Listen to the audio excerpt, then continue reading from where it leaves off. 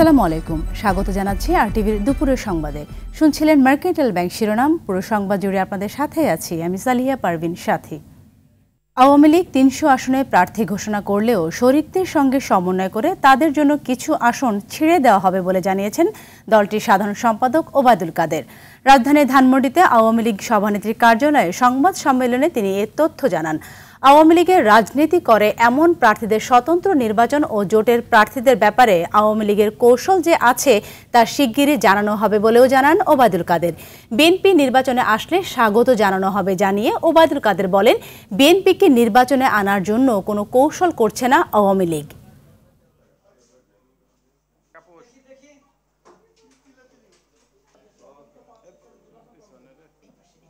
আমাদের কৌশলগত দিক তো থাকবে। আমরা ইলেকশন করছি, আমরা একটা রাজনৈতিক দল, আমাদের কৌশলগত দিক তো থাকবে। আমরা ৩০০ আসনে নৌকা দেব, অ্যাডজাস্টমেন্ট যখন হবে তখন প্রয়োজনে ছেড়ে দেব। ইলেকশনের প্রক্রিয়া চলাকালে বিভিন্ন জন বিভিন্ন কথা বলতে পারে, আলটিমেটলি ইলেকশনটা পিসফুল একটা ইলেকশন করে আমরাও দেখিয়ে দিতে চাই যে আমরা ফ্রি ফেয়ার ইলেকশনের প্রতিশ্রুতি একটা। আসন্ন জাতীয় সংসদ নির্বাচনে আচরণবিধি মানাতে প্রথম ধাপে আজ থেকে মাঠে নামার কথা রয়েছে অন্তত ৮০২ জন নির্বাহী ম্যাজিস্ট্রেট।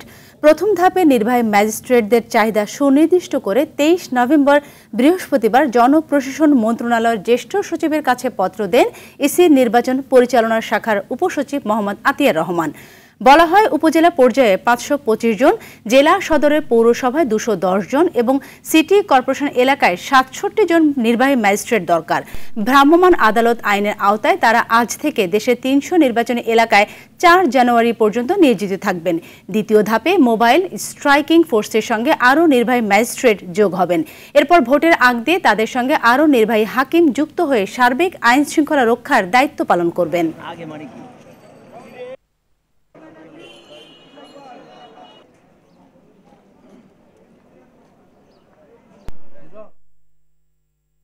জাতীয় সংসদ নির্বাচনে বিদেশি সাংবাদিক ও পর্যবেক্ষকদের নিরাপত্তাকে বিশেষ গুরুত্ব দিচ্ছে নির্বাচন কমিশন। আন্তঃমন্ত্রণালয়ের সভা শেষে একথা জানান নির্বাচন কমিশন সচিব জাহাঙ্গীর আলম। এর আগে সকাল ১১টায় আগারগাঁওয়ে নির্বাচন ভবনে পররাষ্ট্র মন্ত্রণালয়, জাতীয় রাজস্ব বোর্ড, স্বরাষ্ট্র মন্ত্রণালয়, জননিরাপত্তা বিভাগ ও সুরক্ষা সেবা বিভাগ, ইমিগ্রেশন ও পাসপোর্ট অধিদপ্তর, প্রধান তথ্য কর্মকর্তা, তথ্য মন্ত্রণালয় এবং হোটেল প্যান প্যাসিফিক সোনারগাঁয়ের প্রতিনিধি সহ বিভিন্ন মন্ত্রণালয়ের প্রতিনিধিদের নিয়ে বৈঠকে বসে নির্বাচন কমিশন। বৈঠক শেষে ইসি সচিব সাংবাদিকদের জানান, নির্বাচন উপলক্ষে বিদেশি সাংবাদিক ও পর্যবেক্ষকদের নিরাপত্তা ছাড়পত্র, processing on arrival ব্যবস্থাকরণ, airport help desk স্থাপন, মিডিয়া সেল স্থাপন, স্বাস্থ্য সেবা দেওয়া ও নিরাপত্তা সহ অন্যান্য প্রাসঙ্গিক বিষয়ে আলোচনা হয়েছে। দেশি যে সমস্ত ব্যক্তিবর্গ, সাংবাদিক যারা নিজ খরচে আসবেন তাদের জন্য সময় বর্ধিত করেছে ৭ ডিসেম্বর পর্যন্ত। আর যারা আমন্ত্রিত অতিথি তাদের রেজিস্ট্রেশনের জন্য সময় রয়েছে আমাদের ১৫ই ডিসেম্বর পর্যন্ত। সুতরাং কতজন আসছেন এটা মূলত ৭ ডিসেম্বরের পরে বলতে পারবো নিজ খরচে আমন্ত্রিতদের সংখ্যা। আর যারা আমাদের অতিথি হিসাবে আসবে তাদেরটা আমরা বলতে পারবো ১৬ তারিখের পরে। রাজধানীর আগারগাঁওয়ে নির্বাচন কমিশনে রয়েছেন আমাদেরই সহকর্মী শাকিলা করিম। আমরা সরাসরি চলে যাচ্ছি তার কাছে। শাকিলা, সভায় কোন কোন বিষয়ে আলোচনায় প্রাধান্য পাচ্ছে আমাদের সামনে সেগুলো একটু তুলে ধরবেন।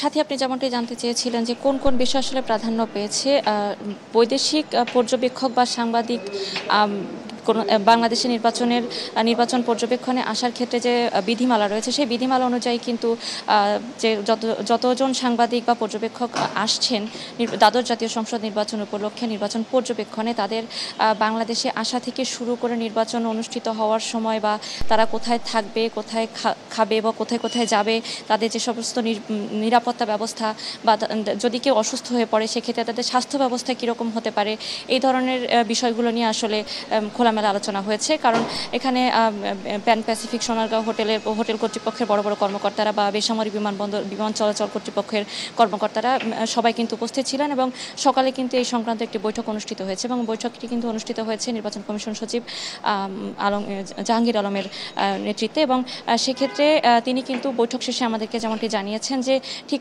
কতজন পর্যবেক্ষক নির্বাচন পর্যবেক্ষণে আসছে সে বিষয়ে এখনও যদিও কোনো পরিষ্কার ধারণা দিতে পারেনি, তবে 7 ডিসেম্বরের পরে কিন্তু জানাতে পারবে, আপনি যেমনটি বলছিলেন। এবং এই সকল পর্যবেক্ষক বা সাংবাদিকদের নিরাপত্তার বিষয়ে সার্বিক বিষয়ে আলোচনা হয়েছে কিন্তু এই বৈঠকে। এবং ঠিক নির্বাচনের সময় তারা বাংলাদেশে যখন অবস্থান করবে তখন তাদেরকে আইন শৃঙ্খলা বাহিনীর পক্ষ থেকেও কিন্তু নানা ধরনের সুযোগ সুবিধা দেওয়া হবে বা তাদেরকে নিরাপত্তা দেওয়ার ব্যবস্থা কিন্তু এখানে বলবৎ থাকবে বলে আমাদেরকে নির্বাচন কমিশন সচিব জানিয়েছেন। তো সাথী, এই ছিল আমার কাছে নির্বাচন কমিশন থেকে সর্বশেষ তথ্য। পরবর্তীতে আমরা আরও কিছু জানতে পারলে আপনাদের সঙ্গে যুক্ত হয়ে জানানোর চেষ্টা করব। অসংখ্য ধন্যবাদ আপনাকে। দর্শক, এতক্ষণ নির্বাচন কমিশন থেকে জানাচ্ছিলেন শাকিলা করিম।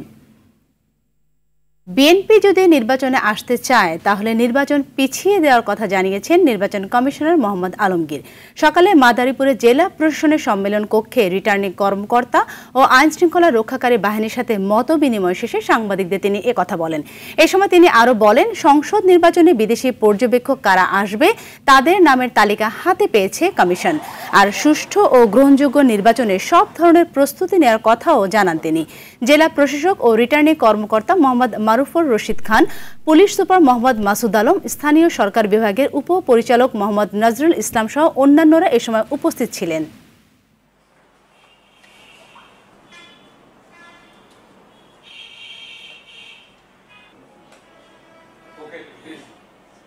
যারা আসেননি তাদের আহ্বান করেছি, এখনও আমাদের আহ্বান অব্যাহত রয়েছে যে আপনারা নির্বাচনে আসেন। যদি এমনও হয় যে নির্বাচনের রিশিডিউল করতে আমাদের যে সংবিধান অনুযায়ী যে একটা সময়সীমা আছে এর মধ্যে নির্বাচন করতে হবে, সেটাকে রিঅ্যাডজাস্ট করার জন্য যদি যতটুকু নির্বাচনে পিছানো সম্ভব সেটাও আমরা রাজি আছি।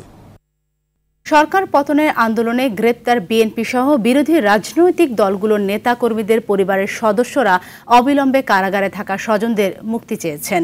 জাতীয় প্রেস ক্লাবের সামনে গায়েবী মামলায় কারাবন্দী বিরোধী দলসমূহের নেতাকর্মীদের মুক্তির দাবিতে মানববন্ধন ও প্রধান বিচারপতি বরাবর স্মারকলিপি প্রদান কর্মসূচি থেকে এ দাবি জানান তারা। এ সময় গ্রেপ্তার নেতাকর্মীদের পরিবারের সদস্যরা বলেন, বারবার জামিন নাকচ করে রিমান্ডে নিয়ে অমানসিক তাদের স্বজনদের নির্যাতন করা হচ্ছে। এই সময় সরকার পতন আন্দোলনে অংশরত বিভিন্ন দলের নেতারা মানববন্ধনে অংশ নেওয়া স্বজনদের প্রতি সংহতি জানান। বিএনপির কথা বললে পরে ওখানে ঢুকতেই দিচ্ছে না, আমাদের সাথে দেখা করতে দিচ্ছে না। প্লিজ আপনারা আমাদের পরিবারকে আপনারা সাহায্য করেন। আমি তাকে দেখে যা দেখলাম, সে ক্ষত বিক্ষত, তার একটা নখ তুলে ফেলেছে। যদি আমার ভাইকে, আমার আরেকটা ভাই, ওকে ধরতে না পেরে, ওর নামে অসংখ্য মামলা দিয়ে রেখেছে, ওকে ধরতে না পেরে ওর একটা মামলা সাজা দিয়ে দিয়েছে 3 বছর। ওই ভাইকে ধরিয়ে দেওয়ার জন্য আমার ভাইয়ের উপরে এভাবে টর্চার করছে। আমরা রাজনীতি করি, রাজনীতি করলে আমরা জানি যে হয়তো আমাদের মামলা হবে, হামলা হবে, আমাদের জেলে যেতে হবে, কিন্তু আমাদের তো মানে জামিনও হবে, আমরা সেই অধিকারটাও তো রাখি। কিন্তু এই সরকারের সবার আমরা কোনো অধিকার পাচ্ছি না। এটা তো কোনো ভোট নয়, এই ভোট করাকে নির্বাচন বলে না, এটা জনগণকে নির্বাচনে পাঠানো আর সরকার তাদের নিজেদের ধ্বংস ডেকে আনা। নতুন শিক্ষানীতি বন্ধে ষড়যন্ত্রকারী 4 জনকে গ্রেপ্তার করেছে ঢাকা মহানগর গোয়েন্দা পুলিশ। দুপুরে রাজধানী মিন্টু রোডে ডিবি কার্যালয়ে এ তথ্য জানান ডিবির অতিরিক্ত কমিশনার হারুনা রশিদ। তিনি জানান, আন্দোলনের নামে অভিভাবক এবং কোমলমতি শিশুদের নিয়ে শিক্ষানীতি বন্ধের চেষ্টাকারী গ্রেপ্তার 4 জনের মধ্যে 3 জনই কোচিং সেন্টারের মালিক। তাদের বিরুদ্ধে 2টি মামলা হয়েছে। চক্রটি সম্পর্কে অভিভাবক এবং শিক্ষার্থীদের সতর্ক থাকার পরামর্শ দিয়ে ডিবির অতিরিক্ত কমিশনার হারুনা রশিদ তিনি বলেন, আইন শৃঙ্খলা পরিস্থিতি অবনতির চেষ্টা করলে কঠোর ব্যবস্থা নেওয়া হবে। একটা নতুন শিক্ষানীতি ঘোষণা হয়েছে। এই শিক্ষানীতি ঘোষণা হওয়ার পরেই সম্মিলিত শিক্ষা আন্দোলন নামে একটা গ্রুপ, তারা বিভিন্ন জায়গায় উস্কানি দিচ্ছে, অসংখ্য ফেসবুক আইডি খুলছে এবং এই ফেসবুক গ্রুপ, ফেসবুক পেজ খুলে ভুল তথ্য সরবরাহ করে জনসাধারণ কোমলমতি শিক্ষার্থী তাদের অভিভাবকবৃন্দকে বিভ্রান্ত করছে। 4 জনকে আমরা গ্রেপ্তার করেছি, তারা টিউশনি করে কোচিং সেন্টার আছে।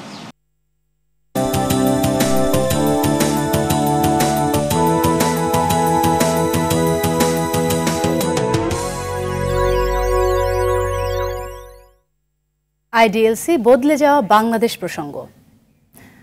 পদ্মা সেতুর কারণে ঢাকার সঙ্গে দূরত্ব কমেছে দক্ষিণাঞ্চলের। আন্তজেলা ও অভ্যন্তরীণ সড়ক যোগাযোগে এগিয়েছে সুন্দরবন ও 60 গম্বুজের বাগেরহাটও। সড়ক ও জনপথ বিভাগের তথ্য অনুযায়ী 5 বছরে জেলায় 1300 কিলোমিটার মহাসড়কের কাজ হয়েছে। এতে গতি এসেছে যাতায়াতে। বাগেরহাট প্রতিনিধি SM শামসুর রহমানের তথ্য ছবিতে, বিস্তারিত সৈয়দ মাহমুদের রিপোর্টে। দেশের 3টি বিশ্ব ঐতিহ্যের 2টি বাগেরহাটে, একটি প্রাকৃতিকভাবে গড়ে ওঠা সুন্দরবন, অপরটি মধ্যযুগের মুসলিম স্থাপত্যের অন্যতম নিদর্শন 60 গম্বুজ মসজিদ। এ পথ ধরে চলতে চলতে পৌঁছে যাবেন মসজিদে। বাগেরহাট থেকে বিভাগীয় শহর খুলনায় যাওয়ার রাস্তাও এটি। সংস্কার কাজ শেষ হওয়ায় ভ্রমণ এখানে বেশ আরামদায়ক। পাকা আর প্রশস্ত রাস্তার পাশাপাশি ছোট বড় সেতু ও কালভার্ট যোগাযোগ ব্যবস্থার ভিত। এতে পাল্টে গেছে প্রান্তিক জনগোষ্ঠীর ভাগ্য। প্রশস্ত করার কারণে এখান থেকে সবজি দেশের বিভিন্ন এলাকায় পরিবহনের জন্য অনেক সুবিধা হয়েছে। দিনে যা দিনে চলে আসতেছে, কোনো কষ্ট হচ্ছে না আমাদের। রোডঘাট ভালো হয়ে এখন আমাদের পরিস্থিতি ভালো হয়ে গেছে। আমাদের গ্রামের রাস্তাগুলো শহরের মতো রাস্তায় পরিণত হয়েছে। সহজের তথ্য বলছে, সড়ক সংস্কারে জেলায় গত 5 বছরে প্রায় 430 কোটি টাকার কাজ হয়েছে। অভূতপূর্ব এই উন্নয়নে অভ্যন্তরীণ ও দূরপাল্লায় ভ্রমণ সহজ হয়েছে, সম্ভাবনা তৈরি হয়েছে পর্যটনেও। শরণখোলা রাস্তার খুব দুরবস্থা ছিল, ভালো হয়ে গেছে, এখন গাড়ি চলাচলে কোনো প্রবলেম হয় না। আর এখন নতুন আরেকটা রুট হচ্ছে বাগেরহাট বায়া গুইলাতলা মোংলা, এই রাস্তার কাজ পুরোদমে চলছে। আর বাগেরহাট টু পাটগাতি এই রোডটার উপর খুব দুরবস্থা ছিল, সেটাও সুন্দরভাবে সম্পন্ন হয়েছে। উন্নত যোগাযোগ ব্যবস্থায় দক্ষিণের উপকূলীয় জেলা বাগেরহাটের ব্যবসা বাণিজ্য ও পর্যটন আরও সমৃদ্ধ হবে, এমন প্রত্যাশা স্থানীয় বাসিন্দাদের। সৈয়দ মাহমুদ, RTV। বঙ্গোপসাগরে সৃষ্ট লঘুচাপটি আরও ঘনীভূত হতে পারে বলে জানিয়েছে আবহাওয়া অধিদপ্তর। এর প্রভাবে আগামী 7 দিনের মধ্যে দেশে বৃষ্টি শুরু হওয়ার সম্ভাবনার কথাও জানায় অধিদপ্তর। একই সঙ্গে দিন এবং রাতের তাপমাত্রা অপরিবর্তিত থাকতে পারে। 24 ঘন্টার আবহাওয়ার পূর্বাভাসে বলা হয়, অস্থায়ীভাবে আংশিক মেঘলা আকাশ সহ সারা দেশের আবহাওয়া শুষ্ক থাকতে পারে। সারা দেশে রাত এবং দিনের তাপমাত্রা প্রায় অপরিবর্তিত থাকতে পারে।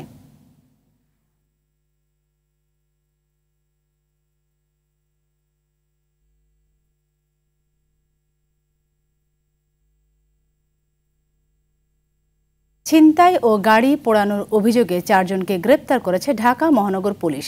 দুপুরে রাজধানী মিন্টু রোডে ডিএমপি মিডিয়া সেন্টারে অতিরিক্ত police commissioner doctor Khandakar Mohiuddin বলেন, ধানমন্ডি এলাকায় গ্রেপ্তার মোহাম্মদ নূর আলম হাবু ও মোহাম্মদ আলমাস অনেকদিন ধরেই প্রাইভেট কার ব্যবহার করে ছিনতাই করে আসছিল।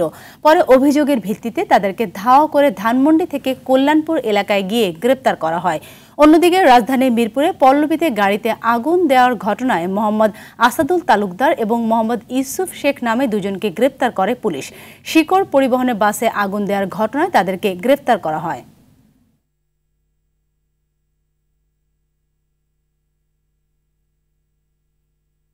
এবং সে অপরাধীদের ব্যবহৃত কিছু জিনিসপত্র, যার মধ্যে 2টি চাপাতিও ছিল এবং গাড়িটি ছিল, সেটি সহ তাদেরকে ধৃত করা হয়।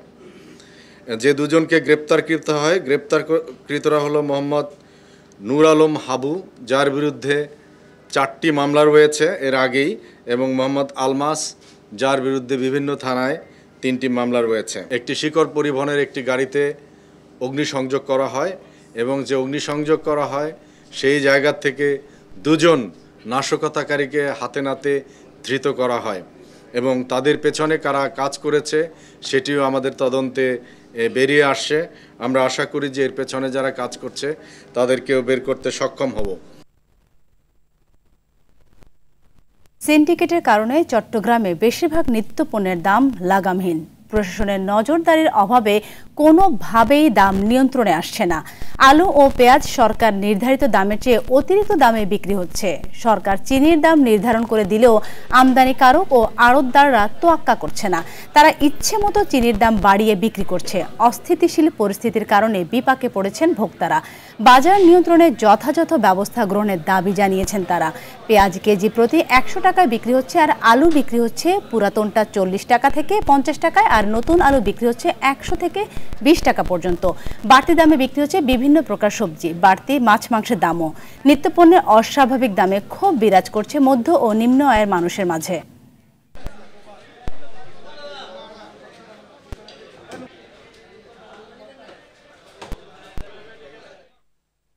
দিনাজপুরে হিলি স্থল বন্দর দিয়ে পণ্য আমদানি ও বাজার পরিস্থিতি জানাতে সরাসরি যোগ দিচ্ছেন সহকর্মী আব্দুল আজিজ।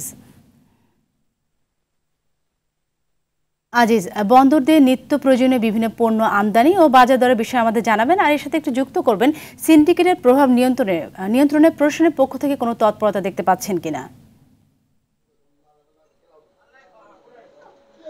জি সাথী, আপনাকে প্রথমে জানিয়ে রাখি, আসলে সিন্ডিকেটের প্রভাবে কোনো প্রশাসনের উদ্যোগ আমরা এখন পর্যন্ত দেখিনি। তবে হিলি স্থল বন্দর দিয়ে কিন্তু পেঁয়াজ, আলু সহ বিভিন্ন পণ্য আমদানি স্বাভাবিক রয়েছে, সেই সঙ্গে কিন্তু দাম কিছুটা নিয়ন্ত্রণে রয়েছে। তবে আপনাকে জানিয়ে রাখি, গতকালকেও আমরা দেখেছি হিলি স্থল বন্দরে 12 ট্রাকে 350 মেট্রিক টন পেঁয়াজ এবং 21 ট্রাকে 560 মেট্রিক টন আলু আমদানি হয়েছে। এরপরে কিন্তু দাম অনেকটাই কমে গেছে।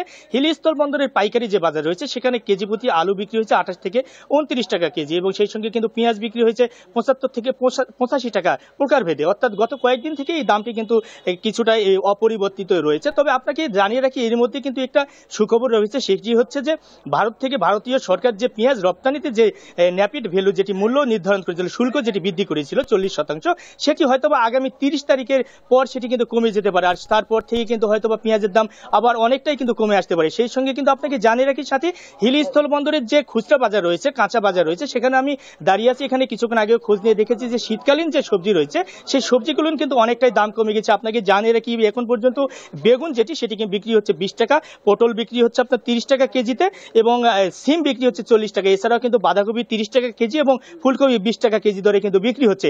দাম কিন্তু অনেকটাই কিছুটা স্বাভাবিক অর্থাৎ নাগালের মধ্যে রয়েছে। তবে খুচরা ব্যবসায়ীরা বলছে, যেহেতু দেশে এখন হরতাল অবরোধ চলছে, যার জন্য কিন্তু বিভিন্ন আপনাকে অসংখ্য ধন্যবাদ। আপনার মাধ্যমে আমরা সাম্প্রতিক সময় বাজার দর সম্পর্কে জানলাম, এবং আমরা আশা করব প্রশাসন সিন্ডিকেটের প্রভাব নিয়ন্ত্রণে সহায়ক ভূমিকা পালন করবে। দর্শক, এতক্ষণ হিলি থেকে জানাচ্ছিলেন আব্দুল আজিজ। দেশে প্রথম স্মার্ট মেগা গেটেড কমিউনিটি গড়ে তুলবে রূপায়ণ সিটি। এই উপলক্ষে রূপায়ণ গ্রুপ, আর্কিটেকচারাল ফার্ম ৭৭ এবং আর্কি সেন্টার SDN BHDর মধ্যে চুক্তি স্বাক্ষরিত হয়। রূপায়ণ সিটি উত্তরায় আয়োজিত অনুষ্ঠানে রূপায়ণ গ্রুপের পক্ষে চেয়ারম্যান মাহির আলী খান রাতুল ও ৭৭ এর পক্ষে আর্কিটেক্ট প্রফেসর রফিক আজম এবং আর্কি সেন্টার SDN BHDর পক্ষে ডক্টর তান লোকমান চুক্তি স্বাক্ষর করেন। রাজধানী বসুন্ধরা আবাসিক এলাকায় নির্মিত হবে এই প্রকল্প রূপায়ণ নর্থ সাউথ সিটি। এই প্রকল্পের কনসালটেন্সির সঙ্গে যুক্ত হলো আন্তর্জাতিক খ্যাতিসম্পন্ন আর্কিটেক্ট প্রফেসর রফিক আজমের আর্কিটেকচারাল ফার্ম ৭৭ ও Malaysian architectural farm arc centre SDN BHD। রূপায়ণ গ্রুপের ভাইস চেয়ারম্যান আলী আকবর খান রতন, রূপায়ণ সিটি উত্তরার CEO M মাহবুবুর রহমান সহ অন্যান্যরা এ সময় উপস্থিত ছিলেন। দর্শক, 2 ম্যাচ সিরিজের প্রথম টেস্টে নিউজিল্যান্ডের বিপক্ষে ব্যাট করেছে বাংলাদেশ।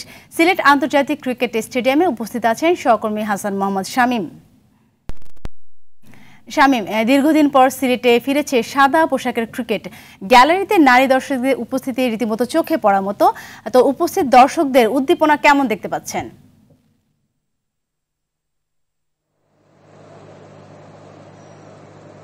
ধন্যবাদ সাথী। আসলে যেমনটা বলছিলেন, প্রচুর সংখ্যক নারী দর্শক কিন্তু আজকের এই টেস্ট ম্যাচটির যেটি প্রথম দিন চলছে বাংলাদেশ নিউজিল্যান্ডের, সেটি দেখতে এসেছেন। এবং গ্যালারিতে কিন্তু আসলে এমনিতে আসলে সিলেটে যে ম্যাচ হলে যেরকম দর্শক উপস্থিতি দেখা যায় সেটা কিন্তু খুব একটা চোখে পড়ছে না।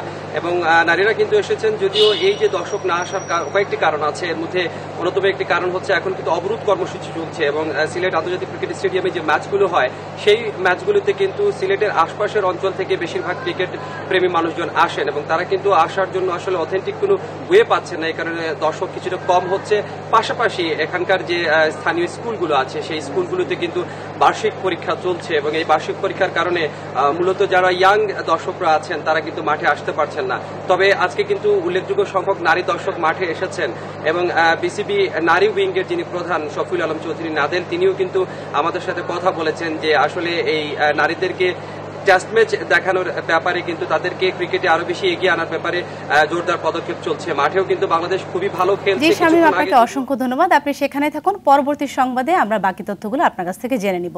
দর্শক, এতক্ষণ সিলেট আন্তর্জাতিক ক্রিকেট স্টেডিয়াম থেকে জানাচ্ছিলেন হাসান মোহাম্মদ শামীম। দুপুরের সংবাদ এ পর্যন্ত। সবশেষ সংবাদ জানতে যে কোনো মোবাইল ফোন থেকে 24141 নম্বরে ডায়াল করুন। জেলা সংবাদ বিকেল 5:30টায় দেখার আমন্ত্রণ রইল। ধন্যবাদ সবাইকে।